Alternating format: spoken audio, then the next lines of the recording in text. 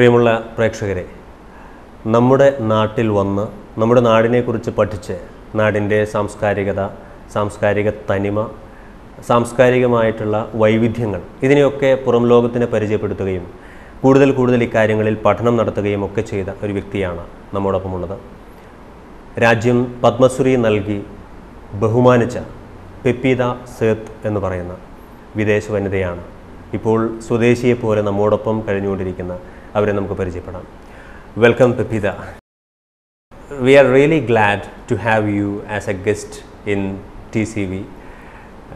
After getting this recognition or being a foreigner in this country, you have been living as a real native of this Kerala, right?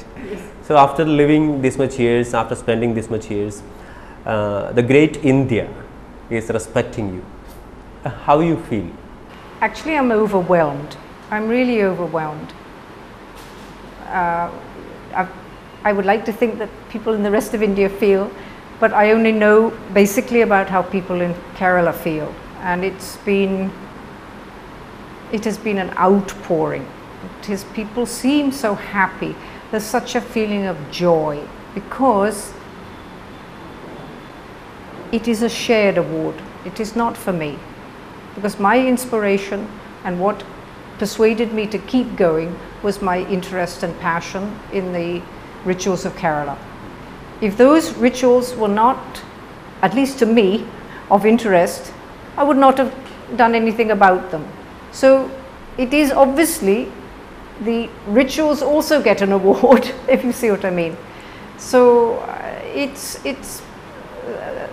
just been an extraordinary experience, because I keep using this word joy. I mean, I went to Guruvayur the day after I got the award, day after, and people were just smiling, and I felt that I was moving in a kind of magic space where almost I was floating because of the joy, almost I think I can say love, that seemed to surround me. Everybody was so happy about it.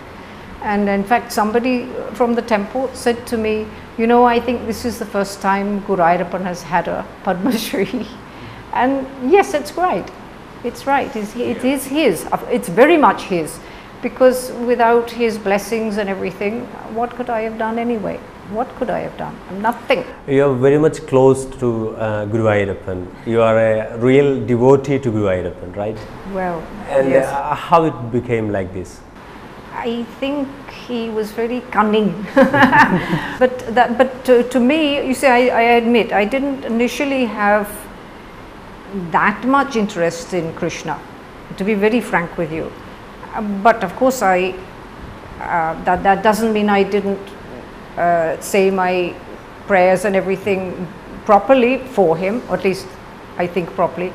But he kind of sort of reached out and got hold of me, so that before I really was aware of it, my feelings deepened to a very, at least for me, profound level. And it's impossible not to love him, because he's full of compassion and love. He's not a deity you have to be frightened of or anything, so you feel very comfortable. And actually you came to Delhi first in India, no? No. I came first, well, I actually landed in Mumbai. Of course, it was Bombay then. And then I went to Calcutta. And this was in 1970. And I followed my great-grandfather, my mother's my maternal grandfather's march from Calcutta to Lucknow in 1857. And there was a diary, no? Yeah, he had left a diary. I don't know what happened to it, but after my mother had died in 1968, this diary appeared. And I knew nothing about him, but I thought something about, this is where Guruvayurappan was starting his little tricks. Yeah. He had to get me to India after all. Yes. So he produced the diary. But the diary, of course, went nowhere, came nowhere, not south at all. But something happened between Calcutta and Lucknow where I sensed that although in a way I was following colonial history, I began even then to wonder what was the land those people came to, what were these people like. And slowly as I became aware of them and people were kind to me, I started feeling more interest, more inquiry. And then when I went back to London, my only idea was to come back here.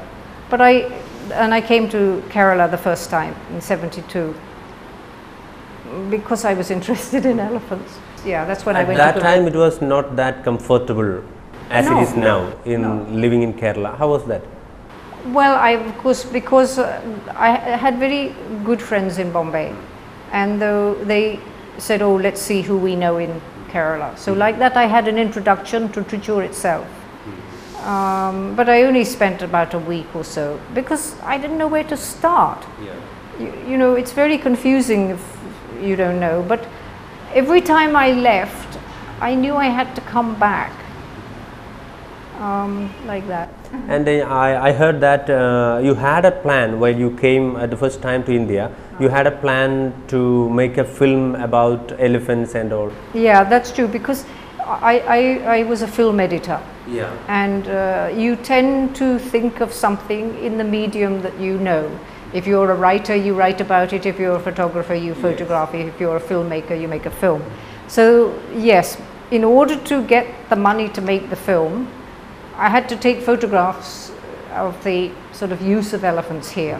I mean, in the last, whatever that is, 30 years, people's awareness of India and India's awareness of the outside world has multiplied. We cannot grasp how things have changed. I mean, I would go back and say I've been to Kerala, nobody knew. Nobody knew. So therefore they knew nothing about elephants or how they were used in festivals or like that. But of course, as a result maybe, it wasn't so easy to raise the money to make a film. Now, unless you're immensely wealthy, you need other people's money to make a film. Definitely. Whereas maybe you could manage somehow to take your own photographs. So for my own interest, I decided to do it that way. And so I started taking photographs where I could to begin with of rituals, mostly those days in and around Trichy, of course. And you wrote a book about the rituals in Guruvayur, no? Recently. Heaven on earth. Yes, like yes, that. yeah. And how was that experience? And how was the cooperation of the people in Guruvayur and the people belong to the Devassy? And how? I don't know what people think I'm going to say when that question gets asked, but I can honestly say the temple was immensely supportive. Nobody was blocking me, or if they were, I never noticed it. You see, in a way, quite a lot of people in the temple had known about me because I used to go for darshan. Yeah. So I wasn't, I mean, they would not have... You were not a stranger there. No, and they knew that I would, as it were, behave myself. You know, I wouldn't do something out of, I suppose. It was an extraordinary experience. It changed me immensely, I think, because I never realized that it would take so long. I'm not sure if I would have done it if I'd realized. I thought maybe 1 or 2 years, maximum 3 years. Actually, it was 7. Because when they started opening up, how do you stop it?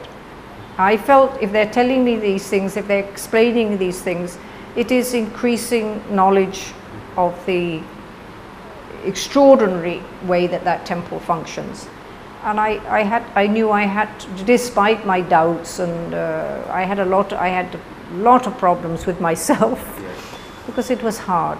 But I always knew that Guru Ayyappan was helping me and that Guru Ayyappan's people were helping me. So even when I was at my most depressed, after about 3 years, it was very difficult. There was always something that would happen that would lighten me and keep me going. And the temple was remarkable, I think, in the way that they just... and learning all these Sanskrit words and all, no, and understanding these words also very difficult. Yeah, of course, of course. But I was very lucky in, I already knew Chittonarayana Nambudripad, and he had rung up right at the beginning and said, who is teaching you about the concepts of the puja and everything? I said, nobody, because my theory was if I didn't think about it, it would disappear. And he said, okay, come and I'll do it. So that gave me a kind of foundation from the ritual point of view. And he was immensely patient, and I have the greatest respect for him. And it was a wonderful experience too. It is because I think while you go to these temples and all, and even while you take photographs also, there is a respect in you. Yeah.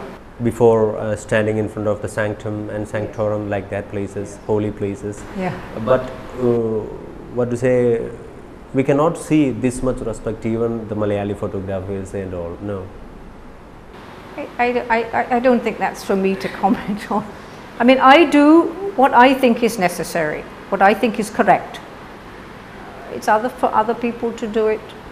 Yeah, by even taking photographs, there is the devotion. Still, there is the devotion. I did the book. I had two objectives in the book. One was what I felt. I often felt a complete failure, because for so many years I'd been taking so many photographs, which so many people were not interested in. I couldn't get anybody interested in doing a book of the ritual photographs. I couldn't get any real sustained interest. So you begin to doubt. Actually, you start doubting very early. But I would doubt my own talent, my own photographs, my own writing. That I could doubt. But I never doubted what inspired me. And so when a chance came to actually do the book, not necessarily to get it published, because I worked for, I think, 3 or 4 years without a publisher, but at least I felt this could be a chance to, in a way, show my gratitude to Kerala for what Kerala had been giving and giving and giving, with me apparently doing nothing. Yes. And also, I wanted to do something to honor Gurayappan. So the great blessing that I have had is, I think, for me, I fulfilled what I wanted to do. Anything else that comes is good.